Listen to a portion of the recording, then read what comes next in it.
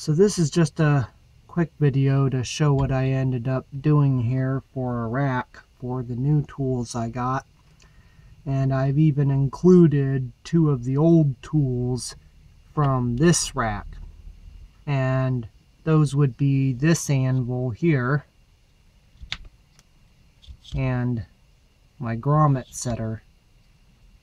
As a kit, this will let me make a hole for and set just about any rivet, snap, or grommet that I commonly use, which is from about 3 to 15 millimeter. Anything beyond that, I can do it manually. I neglected to make a video on building the box because, well, it didn't occur to me till halfway through. The original plan was just to put more holes into this thing. But I said, screw it, I have a little wood, I have some materials, I'll go ahead and just make its own rack, and then for this I'll figure something else out.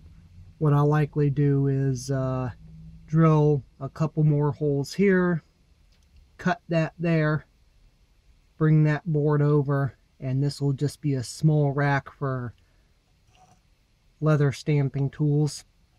And then I'll do something else with these guys and with these and with these guys here. Now this is mostly nails holding it together. There's a little Pleo bond in there. Really shouldn't be using Pleo bond to hold wood together. Should use wood glue. The last thing I did before adding on these little sleeves for these two anvils is I varnished. I didn't varnish first, because you want the bare ends for glue to be able to take. I went a little far with the drill for one of these, but it doesn't fall out of there or anything, it stays in. And the way I drilled the holes is before I nailed it all together, I put the top and the bottom board together.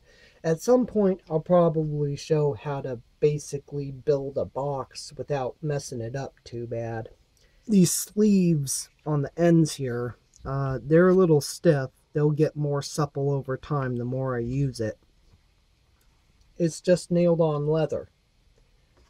I cut little crummy gaskets for it and an end cap, and I just stacked them as high as they needed to be. In this case 2 high with the cap, in this case 3 high with the cap, for the anvils to fit in there.